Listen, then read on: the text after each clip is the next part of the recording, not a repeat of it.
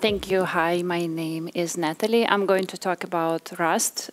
Is it good for Kubernetes? We know that Kubernetes usually used with Go since it's written in Go. And there is Rust language. It is popular nowadays. We can see it in a lot of blogs. People start asking questions what Rust is good for because it has a lot of advantages. So what I try to do in this talk, I try to build something simple. In this case, it's going to be a Kubernetes operator. And I know there are different opinions that some people say we should not use operators, but we should use them because this concept exists.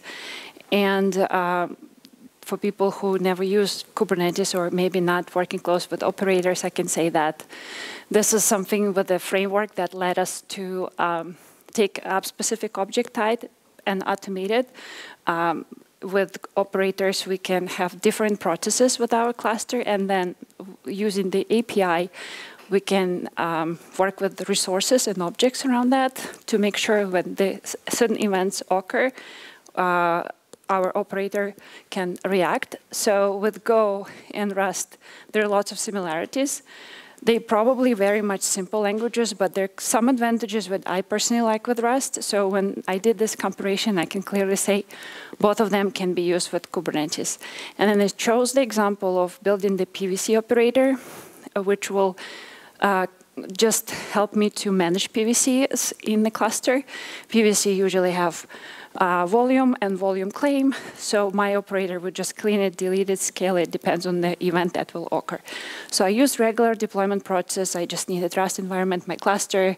I needed Docker, certain APIs, which is kubectl, to deploy things. And then with Rust, I used two libraries, which is something, again, I like with Rust, that they still have limited amount of libraries, and these two libraries are pretty much well maintained. They're very popular in open source.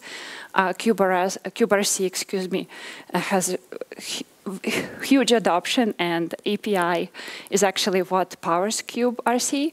And then I took the documentation on Kubernetes and best practices, how you deploy the operators. So there is no rocket science, it's already documented. And by following those steps, I started building my operator. This is the example of the, how I would do it with Rust, how I define my kube client, how would I initialize it. This is, again, pretty simple.